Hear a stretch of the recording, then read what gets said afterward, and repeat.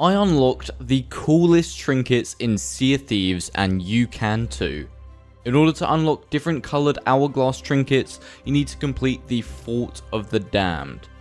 Thanks to the new captaincy changes, you will now only need to complete 5 Fort of the Damned for tier 1, 10 for tier 2, 20 for tier 3, and 30 for tier 4.